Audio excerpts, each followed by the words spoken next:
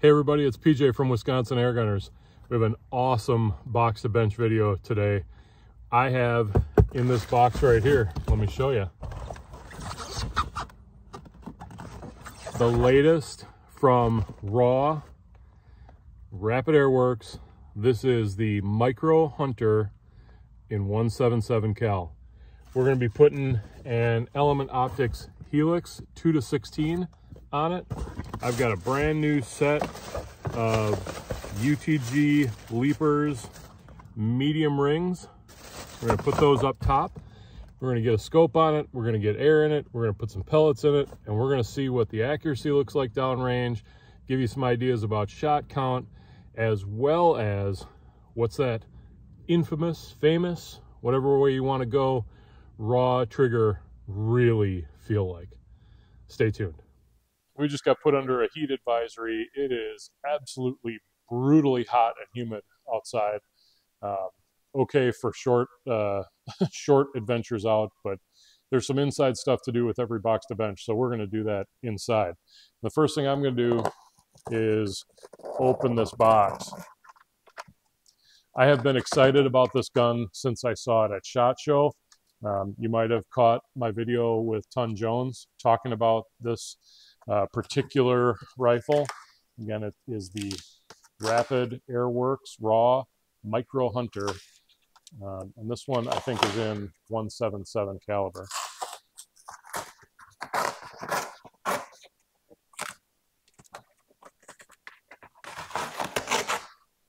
All right, doing battle with the tape. Sorry about the noise. Wow. I love the case that this comes in. Look how thick it is. And like perfect carrying around, but dimensions that you're actually going to be able to put a scope on and have the rifle inside, and maybe even have some accessories in there with you.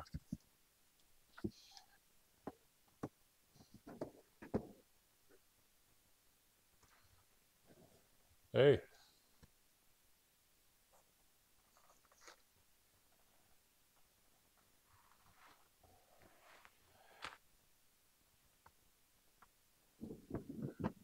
Well, they do have this nicely packaged, but look at this. Just look at that. Rapid Air Worx, the Oban HM1000 Micro Hunter. Rubber butt pad here, and there's a push button here that allows you to extend for additional length of pull. Yeah, it looks like it has like 3 or 4 stops in it.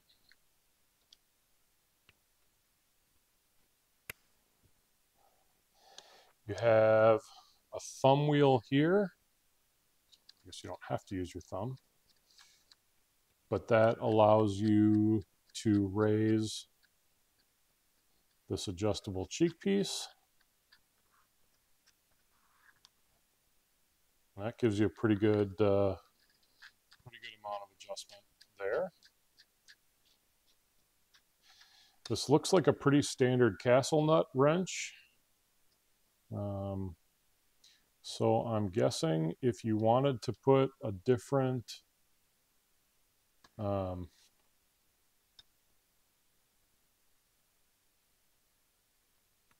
buttstock on there, I think you could,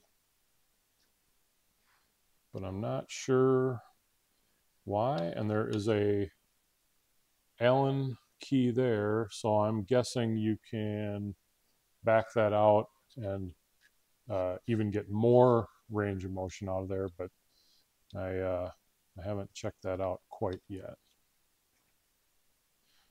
Oh, I see. Okay. So this screw right here sets the tension for this. So if it seemed like I was having a little bit of trouble before, I was, because that was tightened down. It looks like you got 3 notches there. And then when you get the one you want, you tighten that screw down, and then that stays.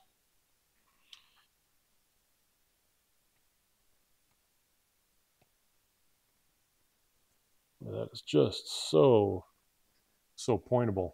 All right, let's move forward a little bit. You got side lever cocking, nice and easy.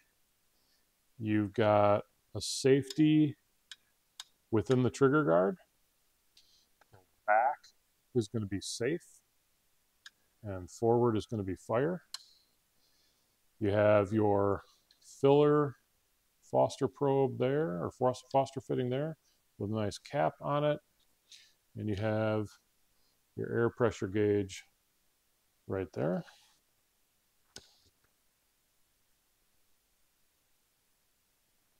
Caution to read the operator's manual before operating. I suppose we could do that. You have a shrouded barrel. Now there's some cool stuff underneath the shroud. There is an air stripper and some baffles in there, and the air stripper is adjustable, so you can do a little barrel tuning if you want. And then it also has a threaded end cap. That's going to be half UNF, so you can put on your favorite moderator if you decide it needs a little extra. Got your cylinder right there. That is a single point sling quick disconnect. Recognize that guy right there. That'd be pretty sweet for walking around. Keep it nice and tight. Be able to come up on target. So we need to get some air. Need to get some pellets. Need to get a scope mounted. I'm going to be using this Helix 2-16.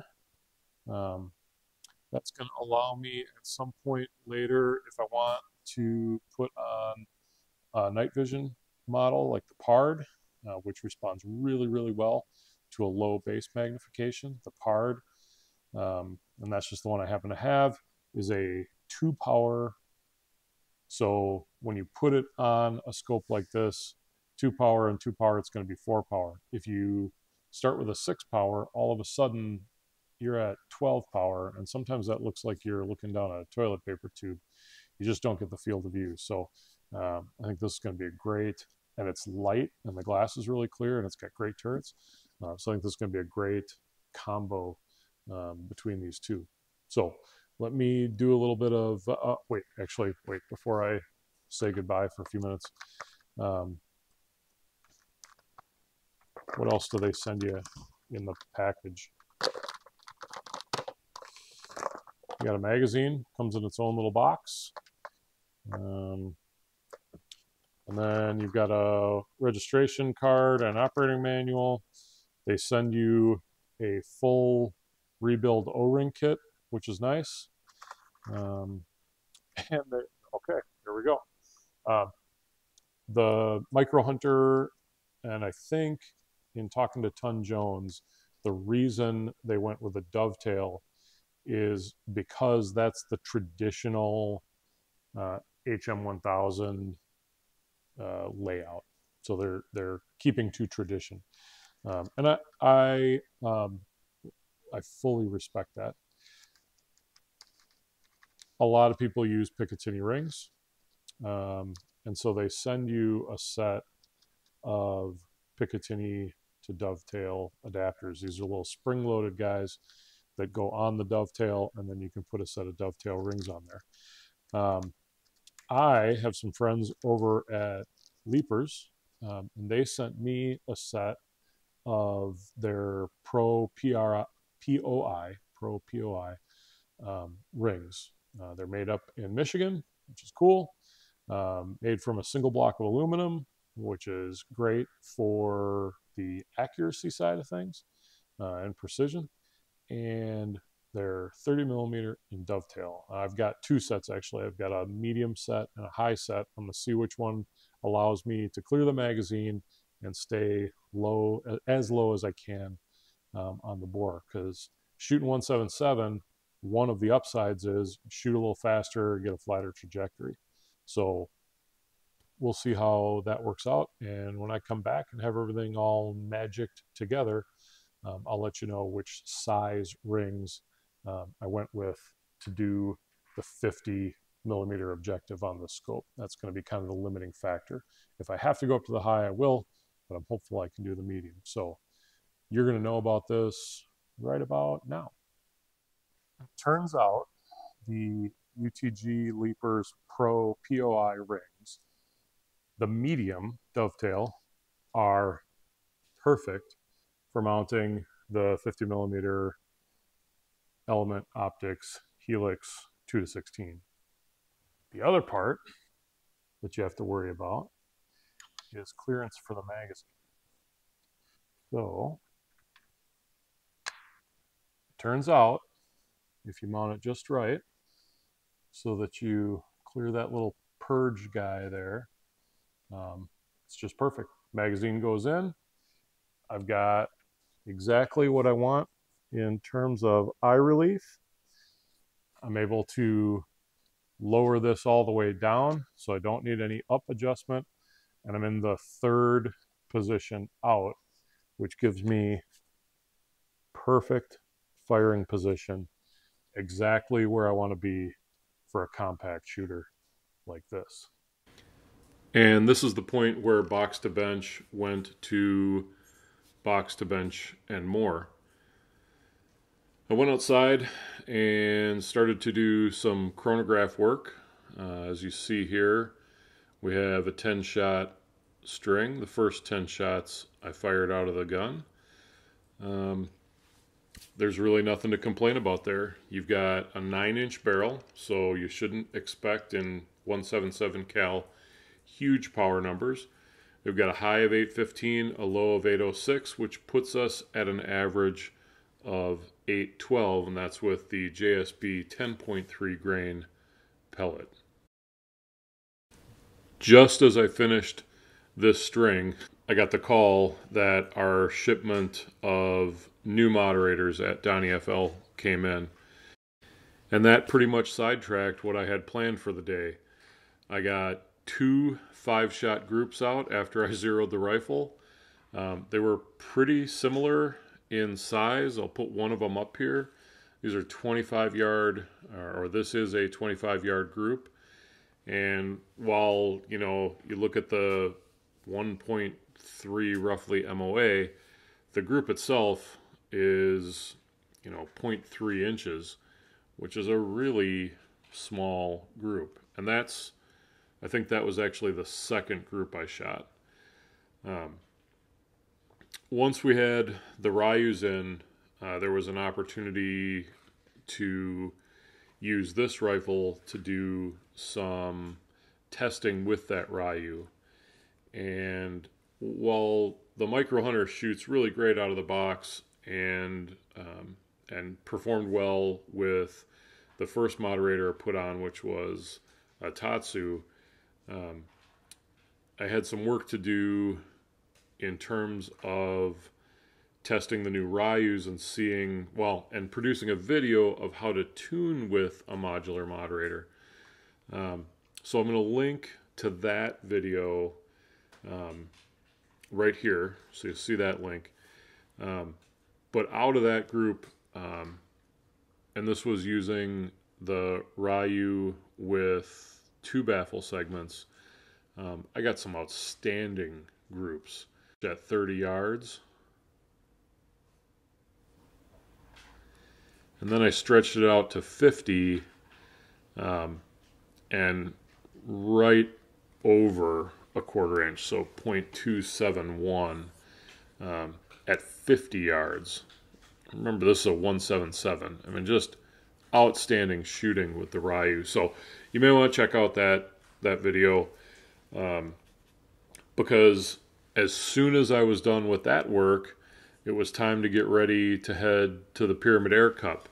And I had entered into the field target competition with the intent of using a different rifle, but I thought this was shooting so well, it deserved the opportunity to make the trip. Plus, it's so compact it didn't take up a ton of room in the car. So off to the Pyramid Air Cup I went. Had a great time there. If you've never been to a competition, especially if you live in the Midwest, put the Pyramid Air Cup on your calendar for next year. They do an outstanding job. The host of the event, if you will, Tyler Patner, is a friend of mine, and actually paired me up for field target with Bill Rabbit, who I know and have shot with, and I was actually really looking forward to spending the afternoon with him. And then when I got there, I found out Rossi Moriali from American Air Gunner was also in our group. So we went out to have a really good time. If you're not familiar with field target, it's kind of like golf in that you go out on the course and there's lanes and you play lane by lane by lane. You take 2 shots at each of 2 targets on the course, and depending on what division you're in, there are some restrictions. And in the case of what I was shooting, you had to use your scope as your rangefinder, and you couldn't dial your turrets, so you had to do holdovers for every different shooting situation. And you're talking about relatively small kill zones. Now, Bill Rabbit is an amazing field target shooter, and a great tour guide for what was, for me, my first field target experience. But he was knocking them down left and right, and I was not as good, though I did manage to hit a lane or two.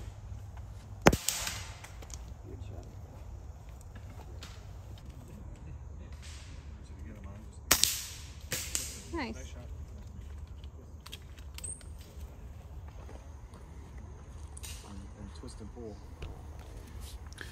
A few lanes into the course, I started having some accuracy issues, and I wasn't exactly certain what was going on until I noticed that the entire shroud had come loose.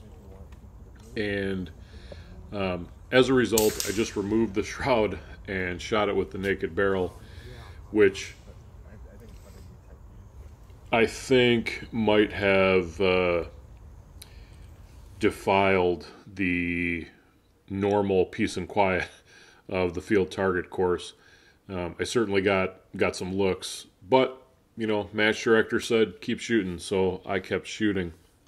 And then after the course was over, I went over to talk with John and Yvette and Ton from Air Force. And John, the owner of Air Force, who's intimately involved in the development and testing and production of their rifles, took a look at it, and we quickly discovered that there are some set screws that hold the collar that the shroud itself screws into, and those had come loose. So we took it apart, put it back together, and the gun absolutely snapped back to zero, and everything was good moving forward. It was one of those situations where, of course, you never want to have a problem with a rifle, but as somebody who wants to learn about this gun, it was a good opportunity for me to, one, have a better understanding of how it's constructed, so I can take care of problems in the field, and most importantly, report this to you folks.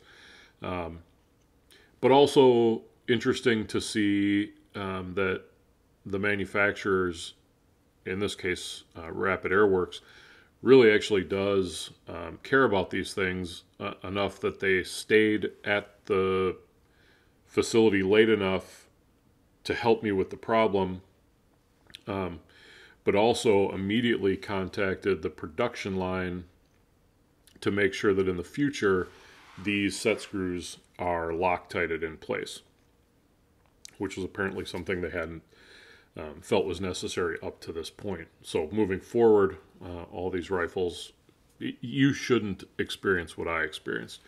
And it is an easy fix. If it happens, you just have to unscrew that cap and then put it back in place, If it isn't Loctited, put some Loctite in there. I would use blue Loctite, and then you can re-thread the shroud back on. Fairly easy as long as you have the right tools to get it done. I also had a conversation with them about the cocking on the Raw series of rifles and learned something that I did not know. It's pretty typical on an air rifle that you either have a probe O-ring or series of O-rings or a breech O-ring or series of O-rings. On the Raw rifles, they actually seat and match metal on metal in their actions. So when a rifle is put together, that barrel and breech and probe are married together, and it's actually more like a friction fit as opposed to an O-ring seal. So the cocking on the rifle, where normally when you seat it there's kind of a cam, so it like pushes forward and then there's a let off and it stays in place. The Raw rifles, the design actually is putting that probe directly into the breech, and it's sealing metal on metal. I just thought it felt weird. I didn't actually realize it was a totally different design from other air rifles I've worked with. So really great to have the opportunity to talk to the folks right from the factory and learn things about this new rifle that I wouldn't have known had it performed perfectly in this field target course. So maybe I'm just trying to make lemonade out of lemons, but I thought you might benefit from some of this knowledge that I've gained the hard way.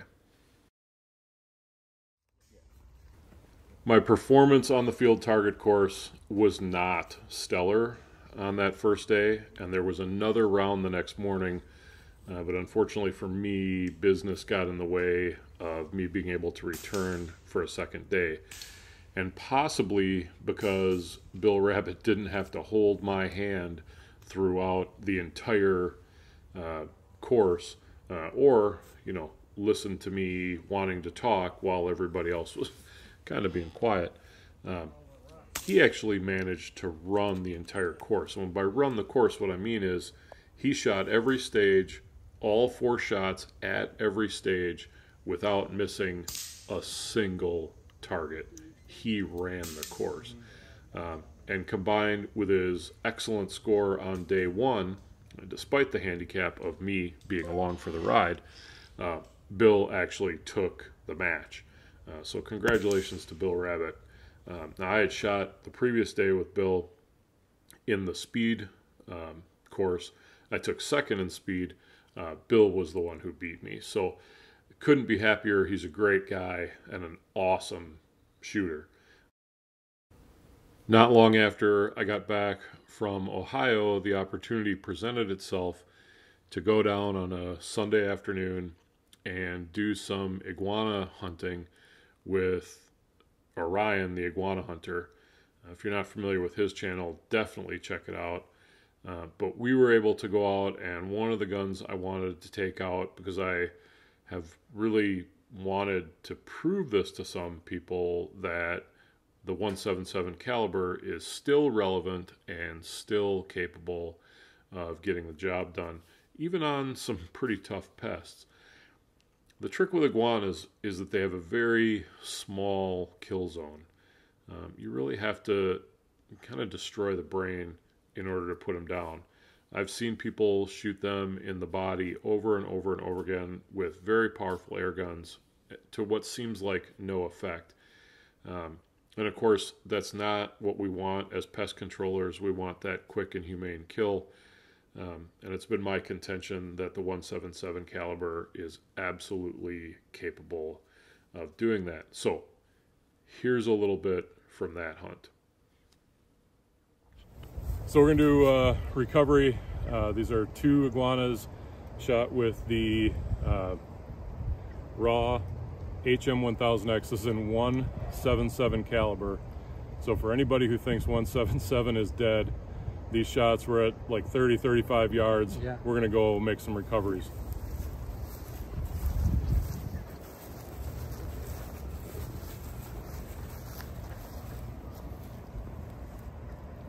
Nice one. That was the first one.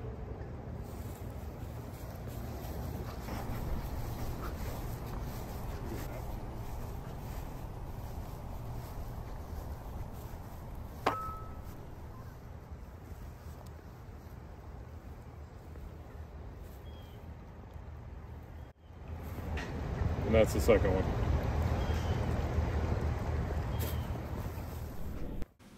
Unfortunately, and this was totally operator error, I double pressed the start the video button, but I don't have footage of the first iguana going down.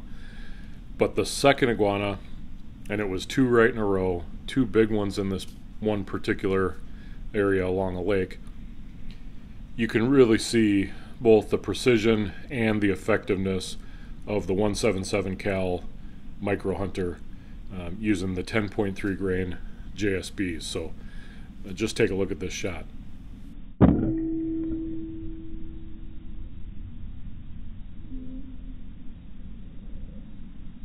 Go. All right, by my calculations, I still owe you guys a trigger pull test. So let me slide this in here. Got the gauge all ready to go.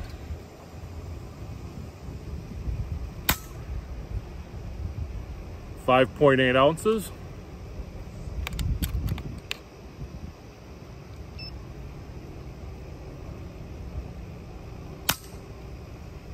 .6 ounces.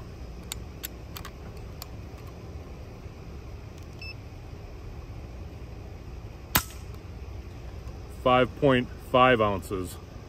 And I really don't need the calculator to give me an average. 5.8 ounces. This trigger is amazing. Raw definitely lives up to its reputation on this. All you've got, I'll try and show it to you from this side, is a little bit of travel, a nice clean wall, and just a little bit through, and she's ready to go. It's a very, very nice trigger. If you've never had an opportunity to fire one, definitely recommend you getting your hands on one and giving it a pull. Well, everybody, this is officially the longest I've ever driven for an airgun review. Since I started with this rifle a couple weeks ago, I've put on pretty close to 2,500 miles to bring you the what's what on the Rapid Air Worx Micro Hunter. Mine is in 177 caliber. And I guess we're here at the end. Certainly not the last I'm going to shoot of this gun. I have found it to really be an excellent air rifle, and I'm excited to have it as part of the permanent collection. I guess a couple of things I want to talk about here at the end. Was just in with Markeith, one of our guys in the shop, and I said, "Hey man, you want to take a look?" It was fun to watch him pull it up, put it on target, and squeeze the trigger. He was impressed not just by the lightness and crispness of the trigger, but by the solid build quality of the rifle. And you know, they've really put something together that has that top shelf fit and finish. Likes, this thing has definite stars in the accuracy department. It will, out to at least 50-60 yards, it will hit what you shoot at. There is no doubt about it. Any miss is on you, whether that's due to bad trigger control, your own instability, parallax error, whatever. The rifle is doing its job, and if you're missing at those distances, you either have bad dope or you're doing something wrong. It shoots great out of the box, and it isn't loud with the included shroud. You can bring the noise down with the right moderator, and what I found was it likes them short. I had good luck with the Tatsu, and I had good luck with the Ryu using 1 and 2 segments.